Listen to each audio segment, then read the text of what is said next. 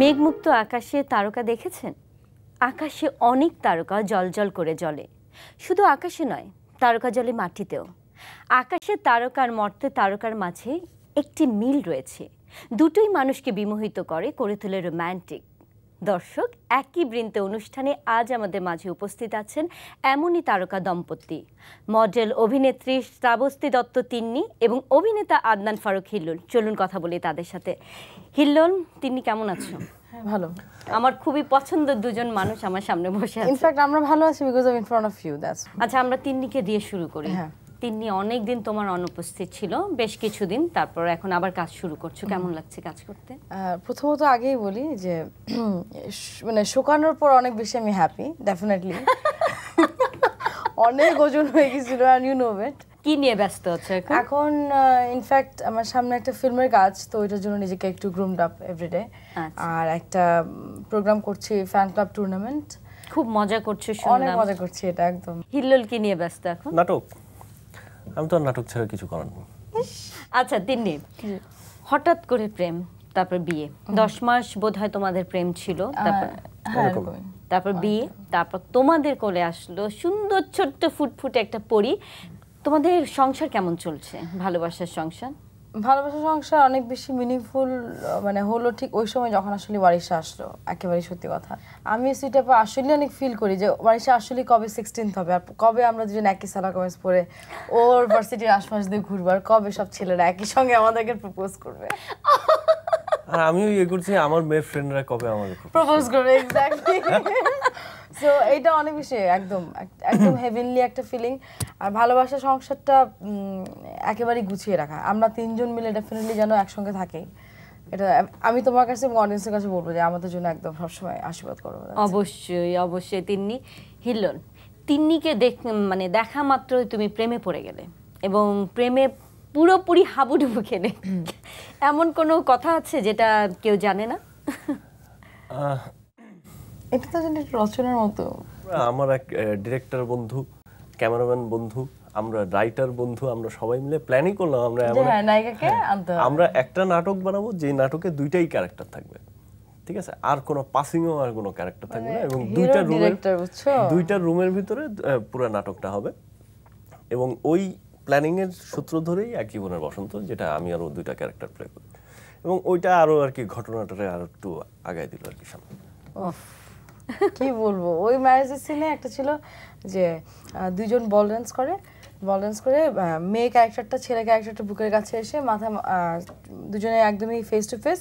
একটা সময় মেয়েটা বলে দেয় যে আই লাভ ইউ, অ্যান্ড তখন হিলোলের ডায়লগ ছিল আই লাভ ইউ টু। এবং যখন Hillol I love you two বলে তখন হিলোল ওয়াজ মাই ফ্রেন্ড। আমি যে কি বড় ধাক্কা খাইলাম, আমার কলিগ আমার এমনি আই লাভ ইউ টু বললো, অ্যান্ড আই ওয়াজ লাইক জায়গা থেকে নড়ে যায় না, আমার দুনিয়া নড়ে গেল। মানে এটা কি ধরনের ডেলিভারি হইলো? তার মানে সেখান থেকে শুরু হয়েছিল। আচ্ছা তিন্নি, 69 দিয়ে তোমার শুরু, তারপর পেছনে তাকাতে হয়নি। অনেক জনপ্রিয় বিজ্ঞাপনের মডেল হয়েছে তুমি, ফিল্ম করেছো, নাটক করেছো অনেক, কিন্তু এত কিছু বলার অর্থ এটা তুমি কিভাবে মিডিয়াতে এলে? তুমি তো আমার জানা মতে কলকাতায় পড়াশোনা করতে। ইন্ট্রোটা হচ্ছে এরকম যে আমি কলকাতায় পড়তাম, তখন একটা ছুটিতে আসলাম, এসে দেখি যে এরকম লাক্সের, তখন তো আনন্দধারা এবং লাক্স একসঙ্গে অ্যাটাচ।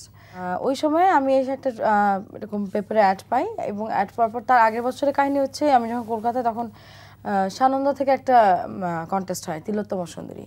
তো ওখান থেকে ওইখানকার লোকজন আমাকে বলছিল যে একদম নিজে থেকে নাম দিয়ে দিবে, আমার সিটিজেনশিপ ওরা চেঞ্জ করে দিবে, আমার কিচ্ছু বলার নাই, শুধু আমি স্টেজে উঠবো একটা ডামি। তো তখন আমি আসলে ওই প্রাইডটা যে কি হইতে পারে, তো ওইটা আমি বুঝতে পারি নাই। বা তখন আমি বললাম যে না, আমি কখনোই আমার পাসপোর্ট চেঞ্জ করবো না, কখনোই আমার ন্যাশনালিটি চেঞ্জ করবো না, কারণ I am from Bangladesh. But আমি তখন আসলে ওই ক্রিমটা খাইতে চাইনি, অনেস্টলি স্পিকিং। তো দেশে আসার পর যখন কিন্ডারগার্টেনে দেখলাম, তার আগের বছর ছিল শুভ্রা দাস বলে একটা মেয়ে, ময়মনসিংহের, আমার দেশের বাড়ি নেত্রকোনা। তো একটু দুর্বলতা ছিল, আচ্ছা আমাদের পাশের দেশের মেয়ে হয়ে গেল লাক্স ফটো সুন্দরী। তখন আসলে ইয়াং এজ তো 17-18 ইয়ার্স ওল্ড, তখন মনে হচ্ছিল যে আচ্ছা লেটস জাজ মাই সেলফ, আমি কোন পজিশনে, সুন্দর তো ঠিক আছে, ওকে ফাইন, কোন জায়গাটায় আমি, I really wanted to know it. And তখন আমার ফ্রেন্ডরা, আমার বাবা এবং মা, দে আর ভেরি কনজারভেটিভ, কখনোই দিবে না, জোর করে ছবি টবি তুলে মানে একেবারেই ছবি তোলা নর্মাল হয় না যে আগের যখন যে আরে প্রীতিচিন্তা যে জামাগুলো পরতো, ভিতরে শার্টের উপর দিকে শিফন, এরকম ধরনের জামাগুলো না, ওগুলো পরে ছাদের মধ্যে ছাতা দিয়ে ছবি ওগুলোই দিয়েছিলে তুমি? ওগুলো গেল এন্ড ফাইনালি ডেভিড বারিকদার আমার ফাইনাল প্রফেশনাল ছবিগুলো তুলে, এবং তখন থেকেই আর কি ছবি দেওয়ার পর হঠাৎ করে 10,000 জনের মধ্যে একজন। এরপর ভাবলাম আর কিছু দরকার নেই, সৃষ্টিকর্তা 10,000-এর মধ্যে রাখছে, that's enough for me. But এরপর আস্তে আস্তে যখন গ্র্যাজুয়ালি এগোতে থাকলাম তখন মনে হলো ফাইন কাজ করি, মেইন ডোর। না তখনও হয়নি, কাজ করার কথা অনেক পরে। এটার জন্য তো অবশ্যই ইমদাদ হক, মানে ইমদাদ হক, শাহরুখ, তোমার সাথে আমার ওখানেই দেখা হয়েছিল, ইমদাদ ভাইয়ের এক্স্যাক্টলি প্রথম দেখা আমাদের। সেই তখন আমি আসলে র্যাম্প করি ডেফিনেটলি।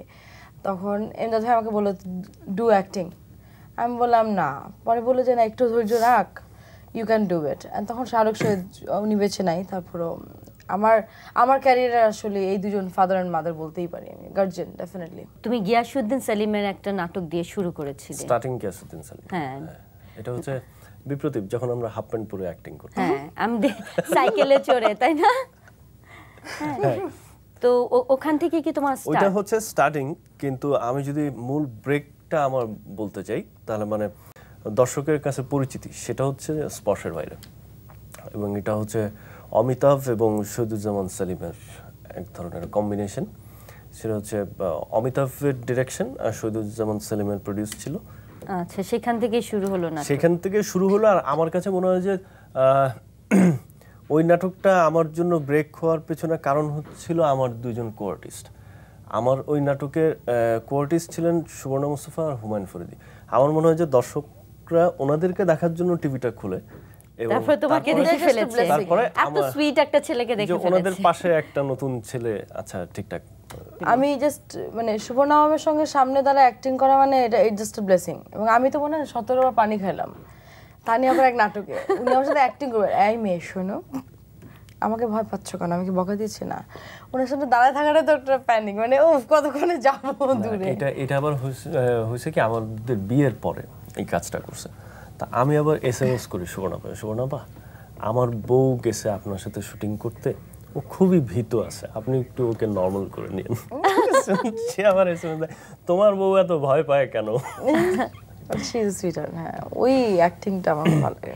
তিনি তোমার যখন 8 বছর বয়স, তখন তোমার শুভ জন্মদিনে একটা অশুভ ঘটনা ঘটেছিল, সেটা তোমার ছোট ভাইয়ের সাথে, একটু বলো আমাদের, শেয়ার করো আর কি। তো ওই দিন আমার বার্থডে প্রিপারেশন চলতেছে সব, আমি আর রাহুল আমার ছোট ভাই, তখন রাতুল হয় নাই, তো কাকরালে থাকি, বারান্দায় খেলতেছিলাম। তো তখন ইত্যাদি দ্বারা না আমরা অনেক ইয়াং জেনারেশন খুব বায়াস ছিলাম। এনিওয়ে ইত্যাদিতে যাই দেখাইতো ওটা করে দেখতে, আই সোয়্যার। ওর মাঝখানে একটা ডেয়ারিং একটা পার্ট হলো কি, একটা লোক মনে হয় দাঁত দিয়ে ট্রাক টানে। আমি বলি শুনো, এরপর তুমি পাগল হয়ে যাবা, দাঁত দিয়ে ট্রাক টানে। তো অনেকক্ষণ পর রিয়েলাইজ করলাম যে আমরা খেলতেছি। আর ধরো যে শনিবারের কথা, এটা একেবারে শনিবার দিন দুপুরে মা স্কুলে আমার একটা খুব সুন্দর ফেরি মার্কার ড্রেস, ওটা ট্রায়াল দিচ্ছিলাম আমি, ওইটা পরে রাহুল টেবিলের মধ্যে বসা, রাহুলকে আনলাম, আচ্ছা ভাই এক কাজ করি চল খেলি। কি খাওয়া? বললাম চলো, কালকে ইত্যাদিতে দেখাইছিল না, ওইতে গেলি, চলো দাঁত দিয়ে টানে, যে আমি তোমাকে দাঁত দিয়ে টানবো, তুমি আসবা। ফাইন। এবং রাহুল আলটিমেটলি ছোট ভাই, ওর তখন 6 না 7 বছর, 6 বছরই হবে ওর। ও একদম এরকম করে বসে আছে, ওর প্যান্টের দড়ি দিয়ে আমি দাঁতের মধ্যে করে দিচ্ছি, সামনের দাঁত দিয়ে ধুমসের টান, আর ক্যাং 4টা দাঁত। তো পড়ে যাওয়ার পরে জামায় তো রক্ত, তখন অতটুকু মাথায় নিশ্চয়ই জামা চেঞ্জ করতে হবে নাই, মুখ ঢেকে মার সাথে কথা বলতেছে, মা বলে রক্ত কিসের? দেখার পর দেখা যায় নাই, 4টা দাঁত সামনে তো নাই। এ কি? দাওয়াতের লোকজন এসে ঘুরে ঘুরে চলে গেল, বাচ্চাকে দাঁতের আইসক্রিম কিনে দিয়ে যায়। হিল্লোল। তিন্নির আগেও প্রেমে পড়েছো নিশ্চয়ই, যখন না বেশ একটা কিছু আমি বলে দেবো না, যতটুকু পারি। ক্লাস 8-এ থাকতে তোমরা 2 বন্ধু মিলে একজনের প্রেমে পড়েছিলে, রাইট? কি শেষ পর্যন্ত কি হয়েছিল? না, এটা হচ্ছে কি, আমার ওই ফ্রেন্ডটার সম্বন্ধে আমি একটু বলতে চাই। সেটা হচ্ছে আমার লাইফের প্রথম ফ্রেন্ড এবং সবচেয়ে ছোটবেলার ফ্রেন্ড। তো ওর সাথে আমার ফ্রেন্ডশিপটা এই লেভেলের যে ওর থেকে আমার উপরে থাকতে হবে। আমি বললাম যে আমি ওই মেয়েটারে আমার খুব ভালো লাগছে, এখন ওরও ভালো লাগছে। তারপরে দুইজন মিলে হচ্ছে ভালো লাগছে, এটা হচ্ছে দূরে থেকে দেখে, অনেক দূর থেকে দেখছি, আচ্ছা ভালো লাগছে, প্রেমে পড়ছে। তা এখন কি করা যাবে? চল ওই মেয়ের বাসায় যাই। দুজন মিলেই যাবে? হ্যাঁ দুইজনই খুবই ফিটফাট হয়ে সেদিন মনে করেন যে প্রথম শেভ টেভ করতেছি এরকম, যা নতুন নতুন দাড়ি গো ফুটছে এগুলো সব ইয়ে করে ওই মেয়ের বাসায় গেছি। মেয়ের বাসায় খুবই আর কি একটা আশা ভরসা নিয়ে গেলাম যে এরকম সুন্দর দূর থেকে দেখতে সুন্দর, সামনাসামনি গেলে নিশ্চয়ই আরো এক্সপ্রেসিভ লাগবে। তো তারপরে সাডেনলি আমরা কথা বলতে লাগার পরে হঠাৎ করে দেখলাম না মেয়েটা যখন হাসে তখন এইদিকে দাঁত টাত বেরোয় যায়, কিরকম যেন একটা বিদ ঘুটেছে। না ওই মেয়েটা নিশ্চয়ই জানে না যে আমরা ওই রকম একটা ইন্টেনশন নিয়ে দেখতে গেছি। আচ্ছা তারপরে কি দুজন দৌড়ায় ছুটে বাইরে আসছি, দুজনেরই ভালোবাসা চলে গেছে, হাসি ছিটকে বের হয়ে চলে আসছে, মানে না রে হাসি সুন্দর না। তারপরে তো আর কত কিছু। তিন্নি তোমার কথা বলি, প্রেম করতে চেয়ে মানে প্রেমের চিঠি দিতে যে তুমি একদম হাতে নাতে ধরা খেয়েছিলে, মনে আছে? হ্যাঁ একটু বলো। আমার প্রেম না ভাই, আমার এক সিনিয়র একজন স্টুডেন্ট ছিল, আমরা তো হোস্টেলে থাকতাম, তো ওখানে পূজা হলে, ঈদ হলে বা এনি কাইন্ড অফ ফেস্টিভ্যাল, তখন মেয়েদের হোস্টেল আলাদা আর ছেলেদের হোস্টেল আলাদা হইতো প্রোগ্রাম। তো ওই সময় এরকম আমি আবার আলপনা আঁকতাম, খুব ভালো আলপনা আঁকতাম, আমি আলপনা আঁকতাম, আমি ঢোল বাজাতাম, সবকিছু আমি সব আমি অল ইন ওয়ান। তো আমাকে দিয়ে ঢোল আদান প্রদান করাটা ছেলেদের হোস্টেল মেয়েদের হোস্টেল অনেক বেশি ইজিয়ার ছিল। তো আমাদের এক দিদি ছিল আমাদের সিনিয়র, তো ওনার নাম ছিল অদ্রিজা শাসমল, ওখানকার টাইটেল আর কি অদ্রিজা দি। তো উনি আমাকে বললেন যে চিঠিটা তোমার দাদার কাছে দিয়ে দিও। তো আমার তো দাদা, তো ওখানে দাদা ওই প্রেয়ারে বসছে, দাদার সাথে কথা বলতে হলে একটু আই হ্যাভ টু ওয়েট। তো ওর মধ্যে আমাদের যে হেডমাস্টার উনি ওই দিক দিয়ে হাঁটাহাঁটি করতেছে, তো আমার ঢোল আমি হাতে নিয়ে বসে আছি, কিন্তু মানে কেন ওখানে দাঁড়ায় আছি, আর এমনভাবে রাখলাম যে খুব স্মার্টলি কেউ যেন দেখতে না পায়। তো আমার এখানে আমরা তো শাড়ি পরতাম, তো শাড়ি এখানে আমার একটা এরকম বকলেস দেওয়া থাকতো, ওখানে খুব স্মার্টলি, আমি তো টম বয় ছেলেদের মতো এরকম করে চিঠিটা রাখছি। হঠাৎ করে মহারাজ হচ্ছে বলছে এই ইধার আসছি, আসার পর বলতেছে যে ইয়ে ক্যা হ্যাঁ, আমি বলছি কাগজ, বলতেছে কি কাগজ, লিস্টি। আচ্ছা ওকে, আচ্ছা লিস্টি ফাইন। উনি আমাকে অনেকক্ষণ পর টার্গেট করছে, আসলে বুঝছে একটা কিছু হবে। এরপরে উনি নিজে থেকে কাগজটা নিয়ে না পড়া শুরু করলো, আর উনি যেহেতু হিন্দি স্পোকেন, তো উনি একজন বাঙালিকে নিয়ে আসলো। বাঙালিকে নিয়ে আসার পর দেখা কি পুরো চিঠি, এবং কোনো কিছুতে সুইটি আপা মানে নাম নেই, কিচ্ছু নাম নাই, মানে এটা আমি লিখছি, আমি আসছি দেখতে। আমাকে বলে তুমি কবে থেকে প্রেম করো, এই করো সেই করো। আমি বললাম না আমি কিছু জানি না, আমার এক সিনিয়র দিদি আমাকে পাঠাচ্ছে, বলে ফার্স্ট টাইম করো না, কোনো নাম লেখা নেই, কিছু লেখা নেই, কোড ল্যাঙ্গুয়েজ এই নেশন। আমি সত্যিই কিছু জানি না। অ্যান্ড সেই দিন আমাকে ছেলেদের হোস্টেলে কান ধরে দাঁড়া থাকতে হয়েছিল। আমার যে কষ্ট, এবং যদি কোনোদিন প্রেমের সম্ভাবনাও থাকতো আর হইলো না, সব শেষ। আচ্ছা হিল্লোল, অনেক নাটক করেছো, মজার কোনো স্মৃতি আছে নাটক নিয়ে?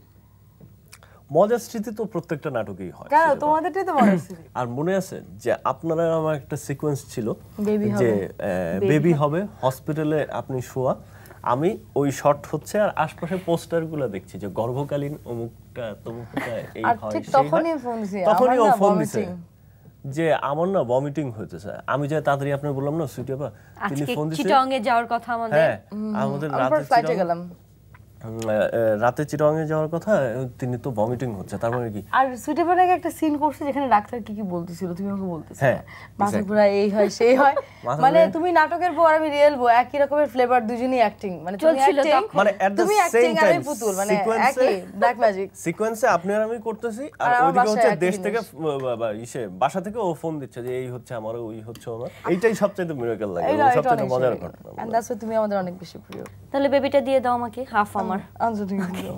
আচ্ছা তিন্নি হিল্লোল, এখানে কিছু টুকরো কাগজ আছে, দুজনকে দুটো তুলতে হবে এবং যা আছে করে দেখাতে হবে। তো যত উঠবে অত টাকা পাবো, যে বেবি দিব না নিব, তো যত উঠবে অত টাকা পাবো আর কি। চলো আগে হিল্লোল যাও, আমি তো পড়ে শোনাই কি দেখলো তুমি। আপনি নিজেকে রোমান্টিক প্রেমিক হিসেবে উপস্থাপন করুন, সময় 10 সেকেন্ড। অবশ্যই ওয়াইফ, কারণ তোমরা তো দুজন খুব কমফোর্টেবল ইন দ্য স্ক্রিন। ও তাই না? আচ্ছা আচ্ছা আচ্ছা, দুজনকেই বলো। হ্যাঁ যাও। কিছু আচ্ছা চলো আমরা ডিনার আজকে, হ্যাঁ কিছু চাও এই অনুষ্ঠানের মাধ্যমে চাও? আমি কি একটা হীরার আংটি কিনে দেবো? ওকে তুমি রোমান্টিক হও আমার সাথে আরো। হ্যাঁ আচ্ছা আর হদ দরকার নেই। আচ্ছা তিন্নি এবার তুমি। ও মাই গড, এসব দেখা নাই।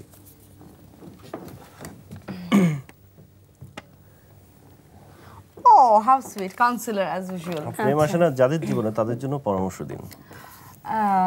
তোমাকে কি প্রশ্নটা কি? প্রেম যাদের জীবনে আসে না তাদের জন্য পরামর্শ। না, আমার জীবনে তো প্রেম আসছে, যাদের জীবনে নেই তাদের জন্য বলো। আচ্ছা হ্যাঁ, তাহলে সেটার জন্য বলবো যে প্রেম যে আসছে না এটাকে মনে করুন যে একটা স্বর্গীয় মানে ইটস এ ব্লেসিং যে প্রেম আসছে না।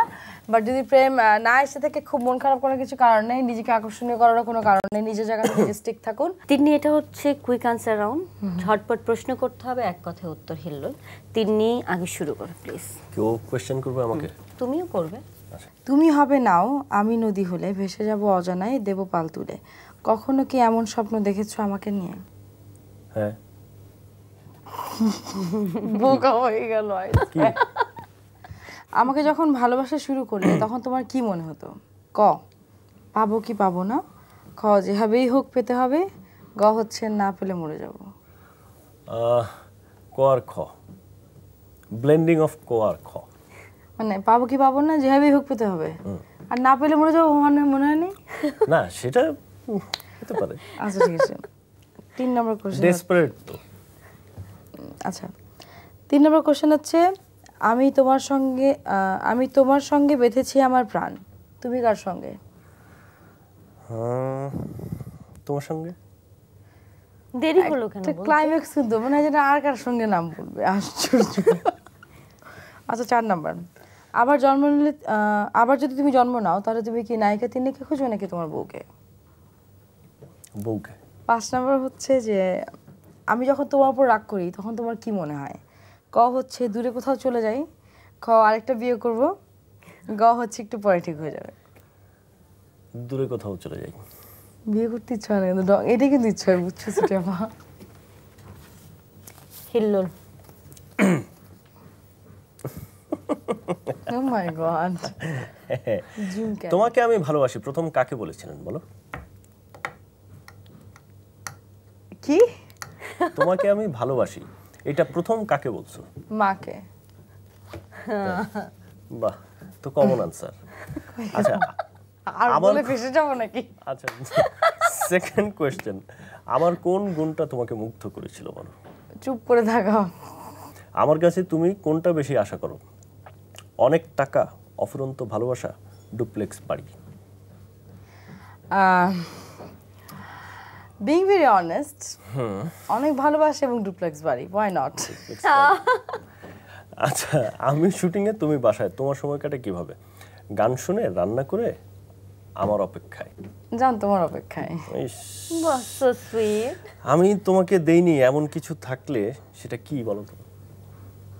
তুমি আমাকে দাওনি এমন কিছু থাকলে সেটা কি? ওই যে মোবাইল ফোনটা। আমি তো মনে হচ্ছে ছেলে। দুজনই খুব ভালো বলেছো। তিন্নি, শূন্য কিভাবে 7 হয় খুব ভালো করে জানো, বলো। চুপ। বাবা এবং মা, আমি অনেক সরি। আমি কখনোই যাই নাই কলকাতা থেকে এসে মায়ের খাইতে। সংস্কৃত, ও মাই গড, হিল্লোল সারা জীবন গোল্লা পেয়েছি এবং তখন থেকে কিছু একটা করতে হবে তো, so I have to make it sharp. And then আমি ইন্ডিয়া থেকে ছুটি কাটাতে আসতাম, আমি চাইনি কোনোভাবেই বাবা এবং মা আমাকে বকাবকি করুক। অ্যান্ড রিপোর্ট কার্ডের মধ্যে এরকম লিখে ফেলছিলাম 00 ছিল, তুমি 77 করে দিয়েছো।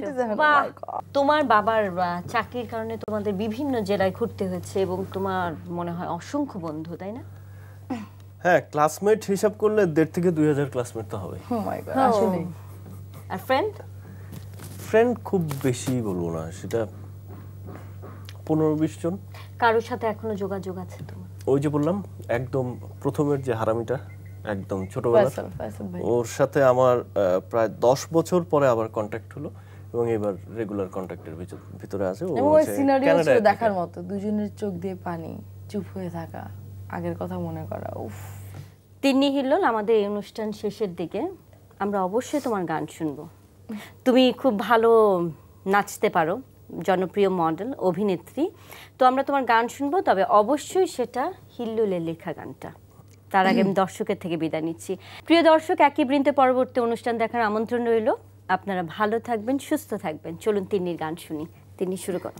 স্বপ্নগুলো সত্যি হবে যেন মনেতে উকি দেয়, শিশির ভেজা এই মনটায় আমার লুকোচুরি খেলে নীলিমায়, যেন স্বপ্নে হারাই আমি স্বপ্ন কোরাই হৃদয় সুখের অনুরণ, ভাবে মন অকারণ সারাক্ষণ, অনুভবে সুখের আলো